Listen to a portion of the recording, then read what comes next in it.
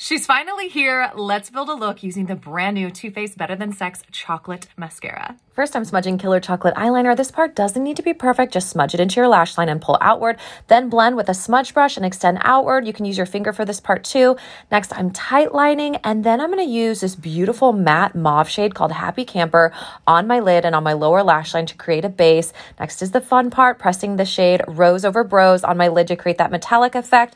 Then using Killer Cashmere in my waterline to brighten. And this is the Better Than Sex Chocolate Mascara. It is super warm and rich, but still gives you the results that you expect from Better Than Sex, but in a beautiful, softer shade. What do you think? Would you wear Better Than Sex chocolate? Let us know in the comments.